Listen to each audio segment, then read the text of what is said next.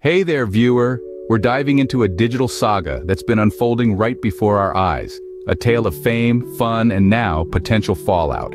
It's the story of TikTok, the social media platform that's become a cultural phenomenon and a stage for creativity for millions around the world. But now, the curtains might be closing for TikTok in the United States. Stick around till the end for some surprises and exclusive content on the TikTok ban. Now, let's dive into the story. Imagine a world without TikTok. Seems impossible, right? But it might just become a reality. President Joe Biden has signed a bill that could potentially lead to a TikTok ban. This isn't a sudden move. The seeds of this possible ban were sown in July 2020, nearly 4 years ago. The conversation gathered momentum with a bipartisan bill proposed in December 2022. The version of the bill that President Biden just signed into law has been in the works for a while, and it's not an immediate ban. TikTok has a 9-month deadline to find a US-approved owner or face an outright ban.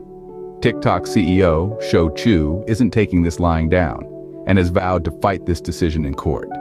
But what does this mean for the millions of TikTok creators and users? We'll explore this in the next scene. Stay tuned. The TikTok community is not going down without a fight. The potential ban has sparked a flurry of reactions from creators and users alike. Dutch de Carvalho, a popular creator from New York, has raised poignant questions about the government's priorities, pointing out the lack of affordable housing, student loan forgiveness, a higher minimum wage, and free COVID-19 tests. His sentiment echoes across the platform. Can we at least watch videos on an app of people doing fun things and learn about the world around us?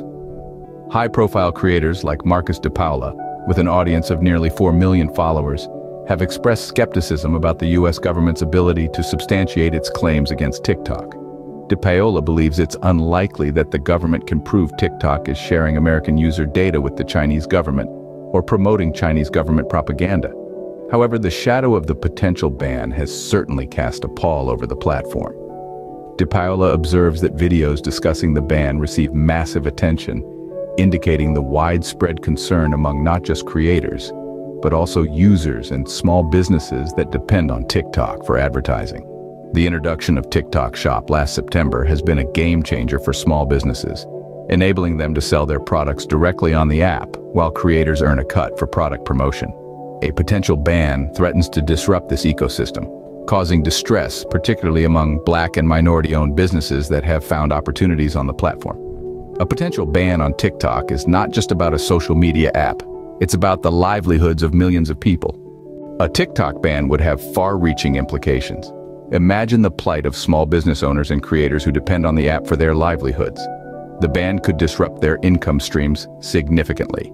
A.B. Burns Tucker, a popular creator with over 700,000 followers, voiced her concerns about how the ban could disproportionately affect minority-owned businesses.